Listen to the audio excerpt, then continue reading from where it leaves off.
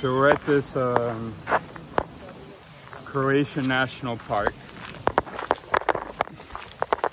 and there are these really sort of narrow paths, and so we have to sort of walk by and cross a lot of people and stuff. Come on, buddy.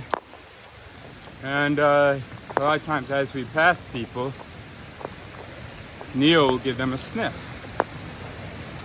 And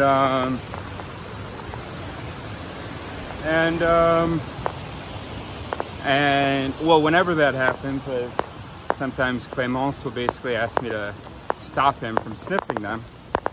And so this time she said, can you imagine if humans sniff people? That would be really annoying.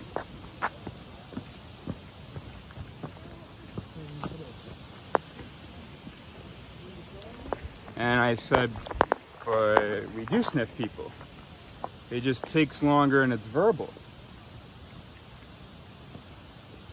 Last night there was another vehicle that parked in the same area as us, although we had been alone. And so we went over and introduced ourselves, which was us sniffing them, of course, and giving them a chance to sniff us.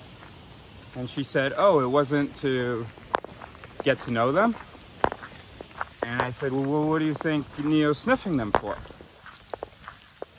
He's sniffing them to get to know them, to get to know their odor, to be able to recognize them in the future.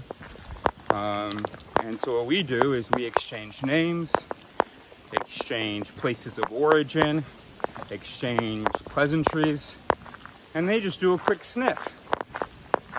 And also, they don't really ask anything of the other person except to stand still a second. Or they don't even have to stand still. Neil can sniff you while you walk. You literally don't have to do anything. But when we sniff, that can take like 15 minutes. We go over there, oh, hi. And then especially, you know, if you're traveling, oh, hi. You know, where have you been? Where are you going?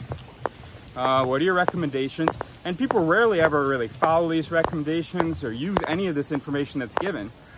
All it is just a process of sniffing. So yeah, we do sniff.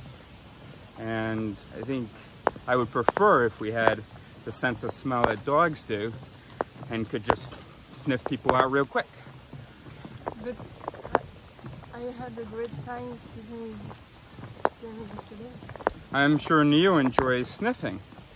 We're programmed to enjoy doing things that are important for our survival and reproduction. So, I mean, yeah, they were friendly and nice.